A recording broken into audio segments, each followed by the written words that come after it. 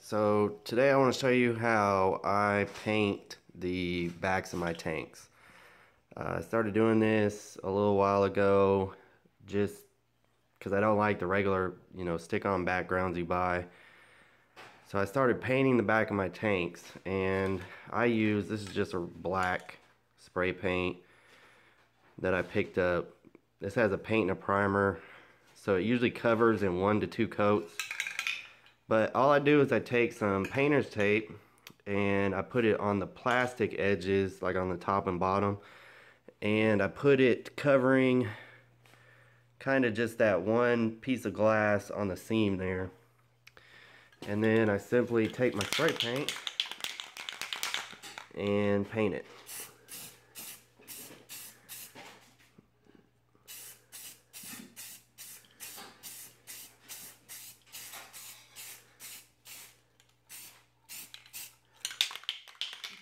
And it's really that simple, and I'll go over the whole thing and show you what it looks like. Alright guys, got it all painted, and sometimes this takes 2 coats, sometimes I can do it in 1. It just depends. So it's wet now. When it dries, what I'll do is I'll set the tank up, because that's the bottom of it, but I'll set the tank up and look through it from the other side and make sure that the coverage is good. That light's kind of glaring real good. Now this will get a lot lighter when it dries. It'll become like a flat black looking. It won't be shiny at all.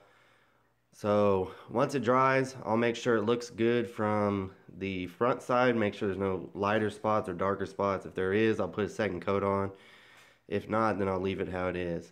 So you'll see this tank in another video coming up shortly.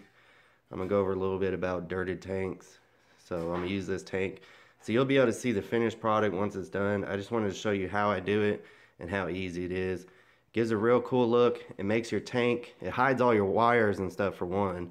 But 2, it makes your tank look a little deeper. So it's a pretty neat effect. Really easy, really cheap. Try it sometime on an extra tank. And if you ever get tired of it, seeing as it's glass, all you do is you take a razor blade and you can scrape that dried paint right off of there. And it comes right off. It won't stay on there permanently. Now, it's only going to come off if you scrape it. So you don't have to worry about it falling off over time or anything. It won't do that. But if you ever get tired of it, you scrape it right off. You can spray a different color on there. I don't know. I don't think I would ever use anything besides black. Black gives a little bit deeper looking effect, but you're free to use whatever color you want. It's a neat thing. Customize your tank.